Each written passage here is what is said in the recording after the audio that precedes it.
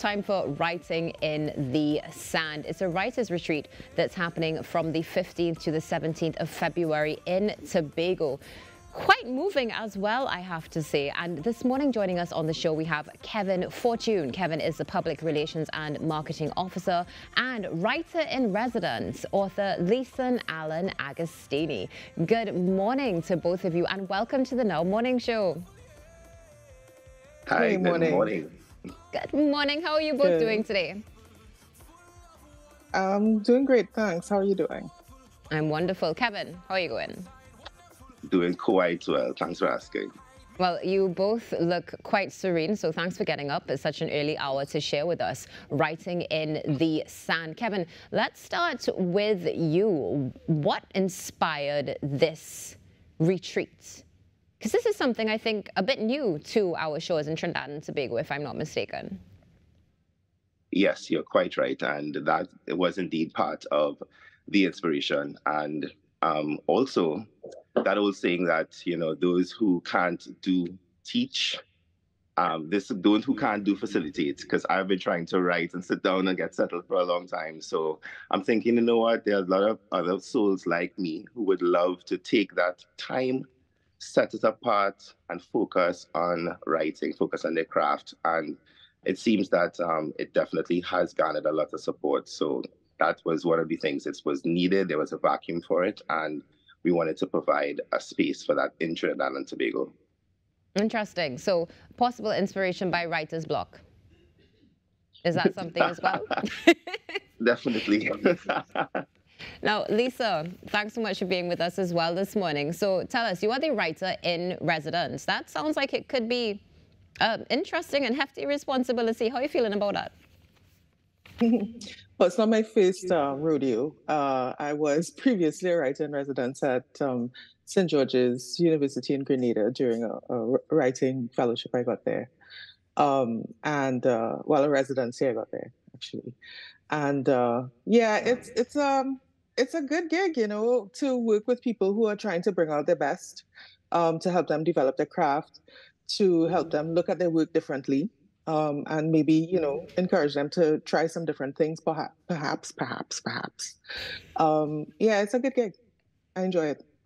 Do you feel like being a writer in residence helps you as well? Because, of course, being an international author, you may have experienced perhaps a few blocks, maybe looking for some inspiration. Are you able to draw from this? Yeah, I would say I'm like not blocked. I mean, like every writer goes through peaks and valleys. It's part of the journey as a writer. Sometimes you're writing, sometimes you're not. I try to look at it as a give and take. The whole idea of teaching writing and facilitating other writers. It's a give and take, because I myself have been taught. I have had wonderful mentors. I've had wonderful people who have, looked at my work and really, shook it up. Not the least of which B.C. Paris, for example, who, my most recent novel, he was amazing, in helping me edit that. And so it's a give and take. Sometimes you're on the receiving end, sometimes you're on the giving end. And I really, like I said before, it's something I really enjoy. It sounds like a really fulfilling experience. So Kevin, let's go back to you for a moment. This writer's retreat, there's a lot involved in this. Can you share with us some of the elements that people are going to be able to experience? Yes. So it is pretty much jam-packed with the events that we have. So as you said, Lisa Allen-Agostini is going to be leading with doing writing prompts, doing one-on-ones with the individual participants, because part of the process is that you have to submit a manuscript that you're working on thus far. So it can be prose or poetry. So that is submitted beforehand. Lisa looks at it. And when you come, you will have a one-on-one session where you sit with her, as well as the group will be also doing workshops with each other's works. We know that environment is quite important to creating that, safe and nurturing space. So we chose Charlotteville, Tobago. It's going to be at the Manowar Cottages, which is literally right on Manowar Bay. So that kind of create that space for us. And we also included mindfulness sessions with Mama Yoga Organics out in Tobago. And we're so excited to partner with her. So there will be a session on mindfulness with creativity. And as well as we are going to go out into nature, do a couple of hikes, etc. And so it's really all-inclusive, if I could use that carnival term, because we're in the midst of carnival, really an all-inclusive writing retreat event. And so we're very excited. I'm hearing all the use of the elements there and particular attention being paid to mindfulness, which is so important in the creative process. Lisa, how do you feel about all of these elements being incorporated into the retreat? Is this something that you have experienced before? As you mentioned, of course, you worked with the University of Grenada as a writer for Writers in Retreat as well. So how do you feel about this particular one?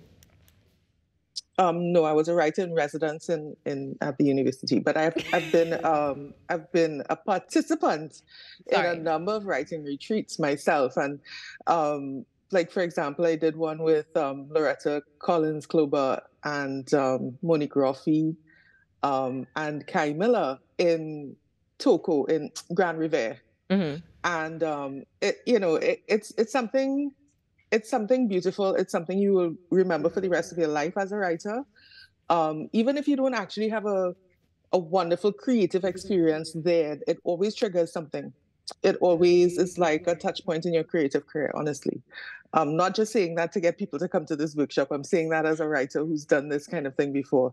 And those breaks away from the writing are incredible. They're invaluable. It's something that you can't actually quantify how they affect the writing, but they do.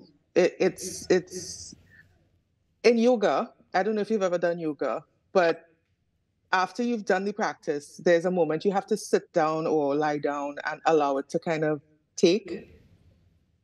And those kinds of moments within a retreat are that. They really are. So, the walks that we go to, bathing in the sea and doing the yoga, whatever mindfulness practice, I anticipate all of those things are just going to heighten the experience for the participants.